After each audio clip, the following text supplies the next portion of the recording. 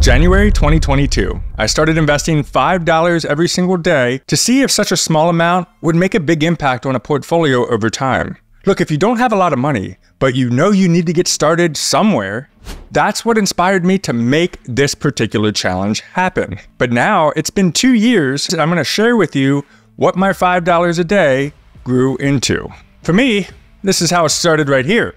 I was drinking Starbucks every single day, and I looked at that and had this realization in late 2021. I thought, man, I'm sitting here drinking Starbucks every day, which costs anywhere from like maybe $4 or $5, $6 every single day for the cup of coffee, right? What if I would take that, cut that out of my budget, and then invest that money instead of pissing my money away? I could invest it and let that money hopefully grow over time. Now, this is what inspired me to get started, but I'm not saying that you have to give up your cup of coffee every day. What I'm saying is find ways to maybe find $5 a day in your budget. It's a smaller hit to the overall monthly budget, and that way you can get started and familiar with what conservative stock market investments actually look like and how they feel and how they operate. But, as always with me, I decided to go a little bit crazy with this. I said, okay, well, I can actually cut out $5 out of my budget every day, but I can also do another $5 a day. So I'm going to mix it up. We're going to do $5 a day into the stock market, and then I'm going to do another $5 a day into cryptocurrency because, everybody likes to say stocks versus crypto. Why not invest in both of them? So the first $5 a day went into the US stock market. The other $5 went into Ethereum. Now that's because everybody is talking about Bitcoin all the time, and I decided to be a little bit of a rebel and do Ethereum instead. Point is, I'm super annoyed that we didn't learn about investing like this in high school when we were younger, and we could have built up a sizable portfolio by the time we hit our 20s, 30s, and 40s. No, instead, we were learning about Pythagorean theorem, which to this day I still have not used, and I'm super annoyed by that. And maybe we did talk about investing in high school, but they made it super boring and we just kind of fell asleep. What they should have done is said, yo, hey, everybody listen up. Look at this. Look right here. Look, do you want some of this? Do you want this? Do you want all this money? Here's what you have to do right now, starting today.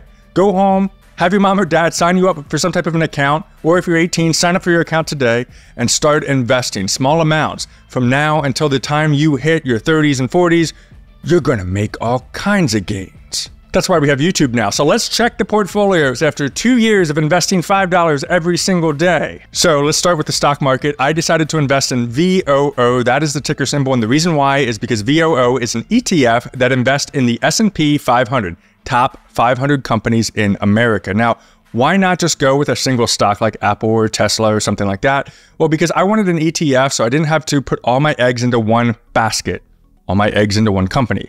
See, when you invest in an ETF, you get to invest in all the companies that ETF holds. So I am investing in Apple and Tesla because they're part of the top 500 companies in America. But it spreads every $5 throughout via percentage on all 500 of those companies. That's a nice, easy way to set and forget your investments. So here are the results as of January 2nd, 2024. So right now the price is $434.21 per share as of the recording of this video. I have built up over the last 2 years 9.664027 shares because $5 a day is obviously not going to get you a full share of $434. So you're going to get fractional shares every single time that you invest. But that means I have 9.6 shares built up over that period of time. The market value is $4,196. And I think what's so cool about that is so many times we just spend $5 like it's nothing, right? Have you ever done that? Where you go to a store, you go to Starbucks, you go wherever, and you just like, yeah, okay, $5, whatever.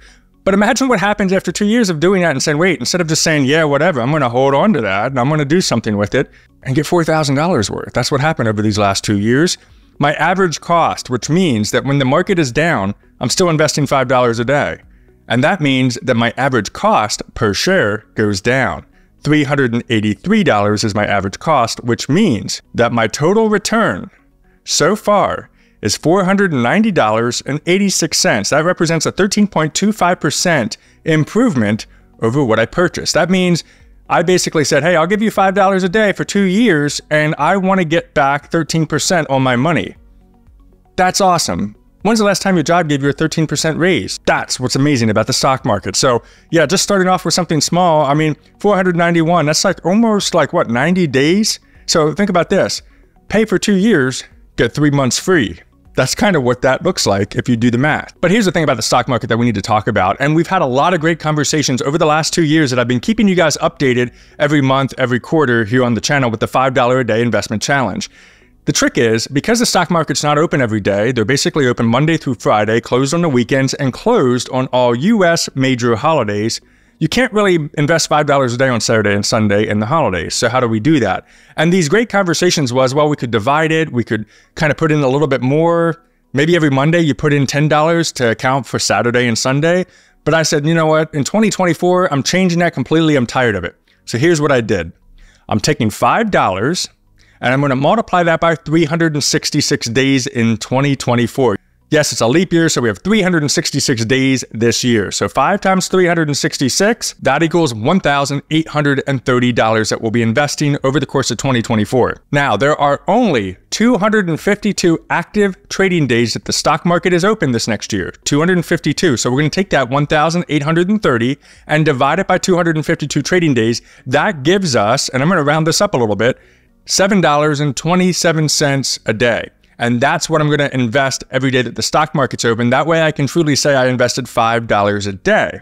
That's how the math works on this particular avenue of the stock market. So in my automatic investments, and I use Robinhood right now. That's what you're seeing right now on the screen. But I actually would, if I were starting this all over again, I would use Webull, and here's why. They are giving 5% APY right now on all uninvested cash. So here's what I do. Every month, I transfer money into the account. And then what I do is I set up an automatic investment that tells the brokerage to say, go ahead and pull out $5 a day, or in this case, $7.27 a day, out of my uninvested cash. But why not earn some extra interest on that while it's sitting around waiting for your $5 a day to happen? That's what is cool about Webull. And both of them offer automatic investment program. It's totally up to you which one you want to use. It's just I started with this one back in January 22, and I want to keep it going. So I'm going to continue on Robinhood with this particular fund. Now, Robinhood does offer 1.5% on your uninvested cash, which is okay, but I'd rather take 5%, right? 1.5 versus 5%. We all know which one's more. I'll include a link to both brokerages in the description below if you want to check them out. You will get free bonuses when you sign up, so it's worth checking out.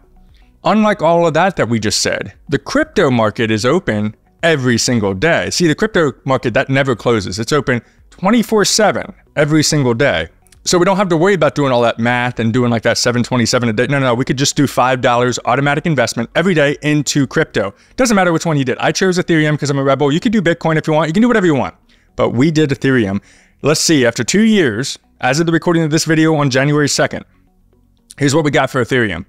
I am excited to say, now even though one Ethereum costs $2,357, I'm excited to share with you that I now own 2 Ethereum. That's huge. I mean, 2 Ethereum is pretty cool. I've always dreamed about owning that, and I didn't realize just a small amount of money every day would get me there. So let's take a look at the results. Here we go. So 2.042289. My goal is next year in January of 2025 to come back and say I now own 3 Ethereum. Let's see what happens.